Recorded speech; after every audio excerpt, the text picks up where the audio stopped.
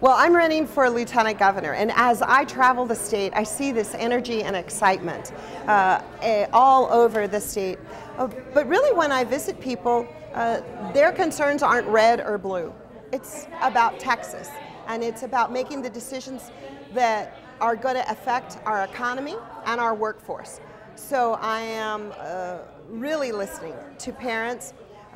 And that's why I've proposed such a strong education system, to make sure that we get our students to and through that public school system, to take this high stakes testing off the backs of our kids and let teachers teach. I'm also calling for that Texas Promise Plan, a one-time investment that would allow us to have every qualified high school graduate to get 2 years of community college.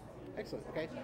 As far as up here in the Panhandle, we already decided in the primaries who's going to be your opponent.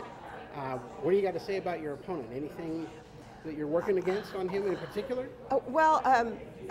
Senator Dan Patrick sits in front of me on the Senate floor, and he is a great radio talk show host. He is a wonderful entertainer. We just disagree on many things, not on the core issues of how this state can be great, but it's how we get there. Twice, my opponent voted against our schools, and particularly here in the Panhandle. Y'all are at a disadvantage because of the formula systems that were adopted in 2006. It doesn't take into account what's happening now. And that's why 2 weeks ago, a judge said that for these schools in this area and most of the state, that it's not working. Dan had a chance to remedy that. He voted for the horrific budget cuts, and then last legislative session in 2013, when I worked with Republicans, they realized that the price was too high, and we returned at least some of that money. Dan voted no against our kids again. He was the only one that voted no on a veteran entrepreneurship program. This is a program that allows veterans to have a business plan when they come back so that they can start their own businesses.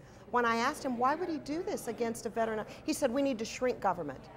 Well, we need to remember that our honor and duty to our veterans is why we have a government in the first place. And to date, that beautiful bill that we passed has helped 1,600 veterans get a business plan. You see, Dan's all about no, no, no, not taking every issue as you need it. And yes, our state is conservative, but we know the difference of a prudent investment and a frivolous expense.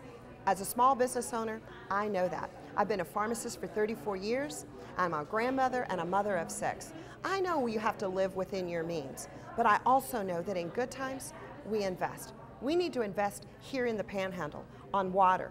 We need to invest in higher education because this is what the students here deserve, and this is what our workplace demands. And we need to make sure that we've got our roads and highways that get people the goods and services to market. That's what I want to focus on.